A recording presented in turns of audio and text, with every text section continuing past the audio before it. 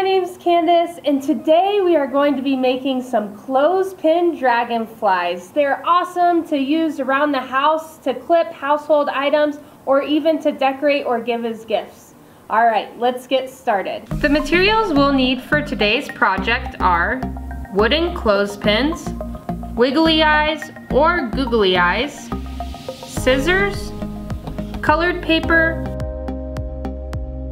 and transparency paper, white glue, a paintbrush, a black permanent marker, paint, a cup of water.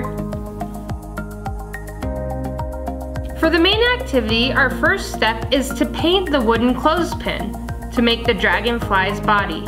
You can paint it with a single color like I did, or you could make it multicolored or put designs on there.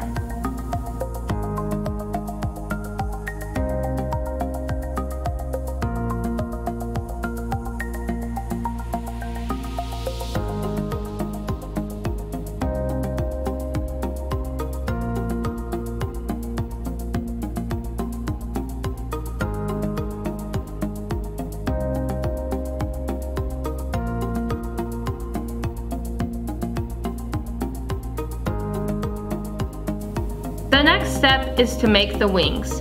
There are two options. Option 1 is the see-through wings.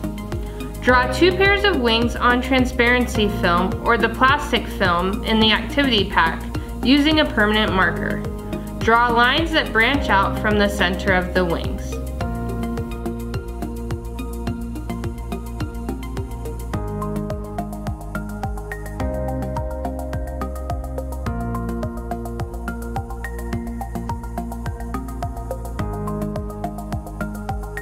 Option 2 is the paper wings.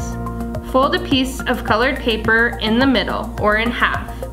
Draw one top and one slightly smaller bottom wing along the folded edge of the paper. Cut both the wings out.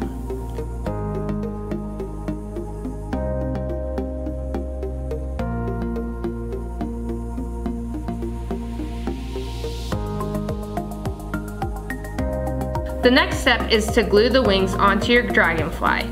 Pinch one clothespin and glue the middle section of the wing onto the top prongs of the inner side on the clothespin. Clip the clothespin onto something while waiting for the glue to dry.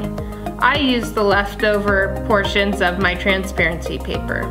Next step is to glue the googly or wiggly eyes onto your dragonfly.